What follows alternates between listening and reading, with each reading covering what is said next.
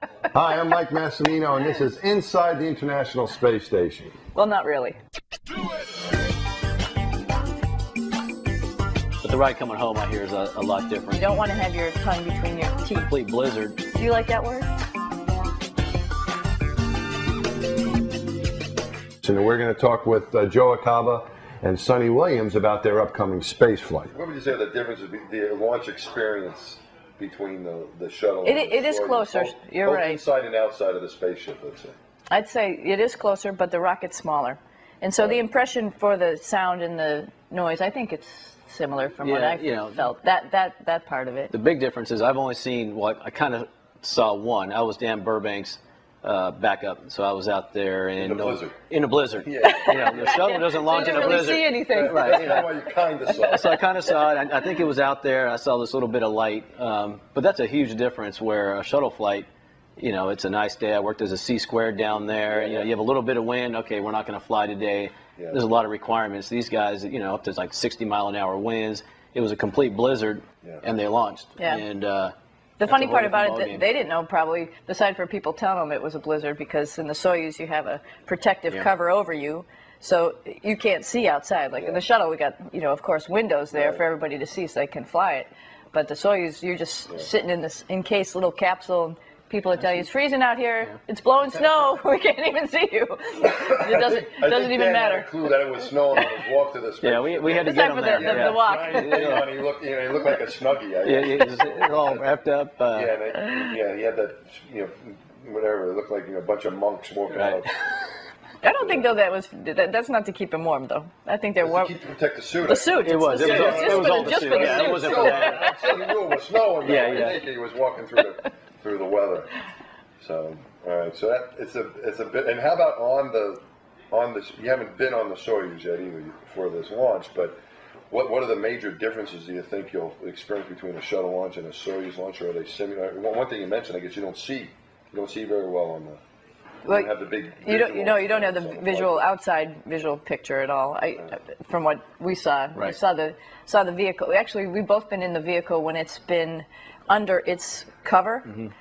Because they put the rocket together only like 3 days before launch. It's pretty incredible, actually. We see the vehicle the actual Soyuz vehicle about 2 weeks before launch, and then they put it in its protective shroud, and they stand it upright, and we get to go in it when it's like that, and sit in your seat, which is pretty squishy.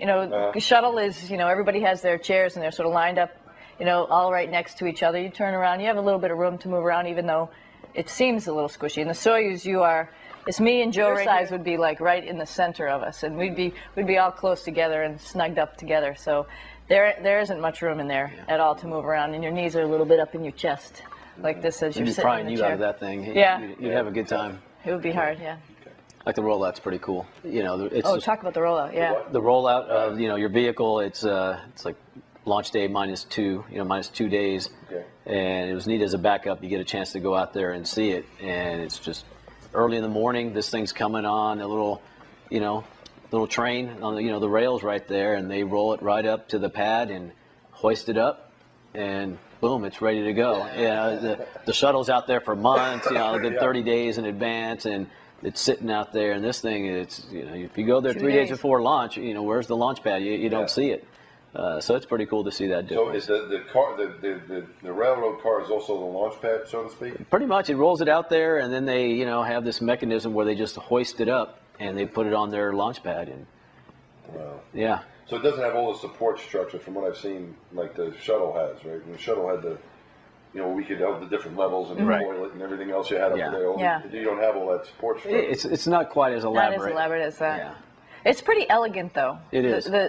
The vehicle's actually meaning it's just sitting on 3 pegs. It's hanging out there, and when it launches, and there's some support structures, just pretty much for like wind and stuff like that, because they don't want the vehicle's pretty tall.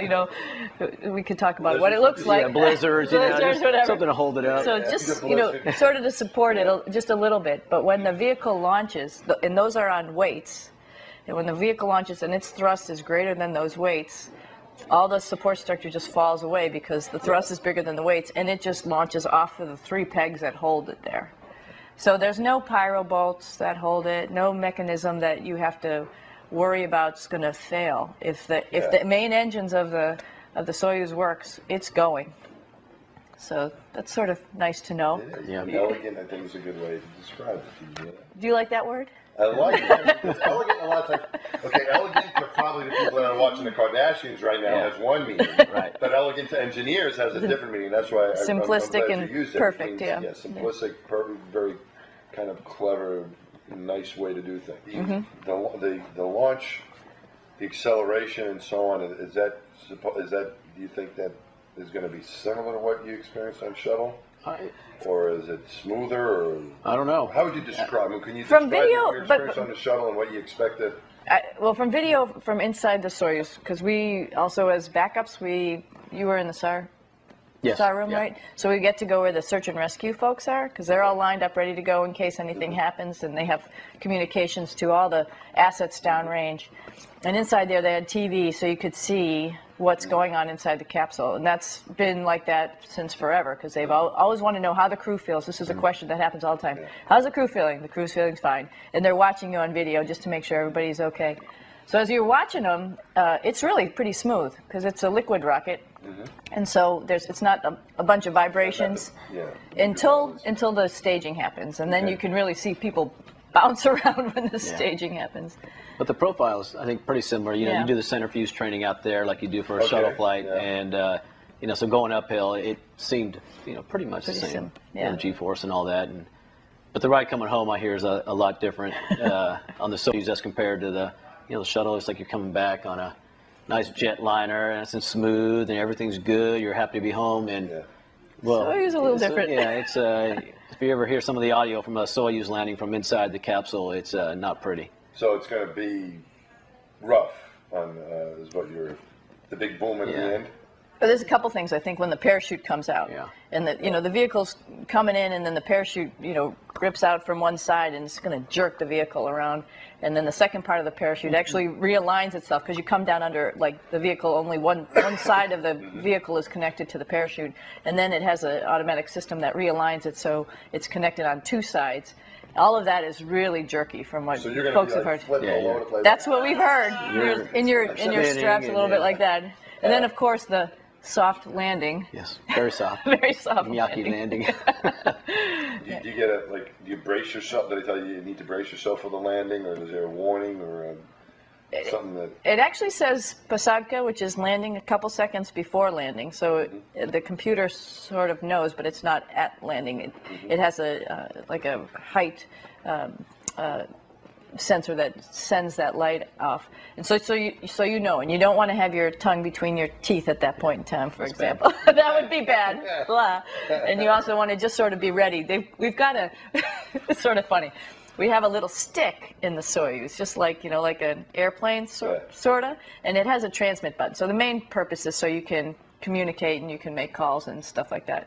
But the second purpose is it's like the oh God stick, and so like when you're landing, you hold on to it just so you have something to do with your hands. That's good, It's like you're coming. You don't want to grab your commander and squeeze them. Oh no!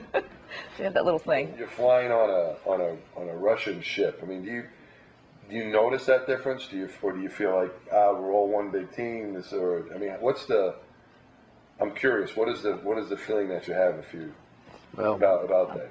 We're speaking in Russian, so that's a big difference. You definitely know you're on a Russian vehicle, and just the way the Russians do things, it's it's fairly simplistic, but it's very reliable, and I think it's a little bit different. Shuttle is very complex, and but it's weird, having to go, and train in Russia and go out there and then launch from Kazakhstan. It's a lot different than launching from Florida, and just the whole mentality of it, and we don't have that capability to do it now, and but it's an international program, and so I think it's great that we're working together, and if we talk about doing greater things in the future, we're going to have to work together. So I think this is really a pretty neat transition, going from where you have these two separate entities that have been working in space, and now you're kind of getting together to actually get into space, and I think it's good for what we might do in the future. And I think the Russians are pretty respectful for all the countries and the partners that are there. We do a flag raising ceremony while we're in Kazakhstan. And actually, we always raise a Kazakh flag also because we're in Kazakhstan.